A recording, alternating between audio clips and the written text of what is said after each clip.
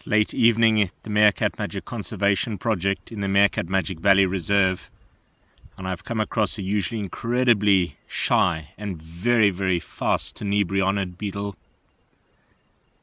more specifically a Carabid type. The elytra wing panels are actually fused, so it's lost the ability to fly. So that entire abdomen area there is very typical of these ground beetles. They're predatory beetles. Very, very rapid moving beetles. During the day it's difficult to even see them for more than a few seconds before they rush off into the undergrowth. But it's the breeding season here at the moment in October, late October, and so this beetle is actually out looking for a mate, and there are quite a few of them out this evening. And what this male is doing is he's actually standing around guarding a little scrape in the ground near an ant nest, and possibly there will be some females that will join him later. Again, fantastic to see these carabids out at night like this. They're all gathering around this late October in the year, just after the rainfall we've had. I've seen them making lots of shallow scrapes in the soil as they prepare to breed. And it's just amazing to be able to actually see this for more than a few seconds at a time. And they seem to protect the territory. And there are many, many, many different ones that are coming together here. I've seen a few dozen in 100 meters squared or so on this walk already this evening. And they definitely must be congregating. So they're probably using some kind of pheromone to attract mates. And I'm incredibly fortunate to be watching something I've never seen before, which is two Carabid beetles mating here.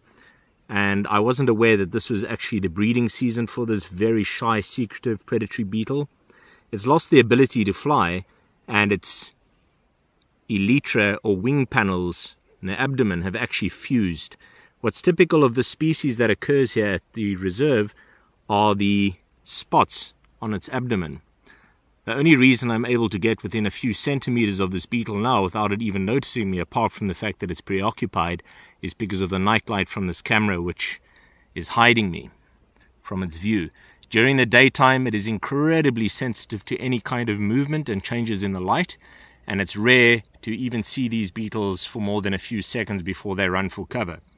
It does have a last defense mechanism if someone decides to carry on pursuing it, which is it will start moving in very jagged, shaky movements before tilting its abdomen up towards an attacker and spraying a defense spray of acid more than a meter away from it.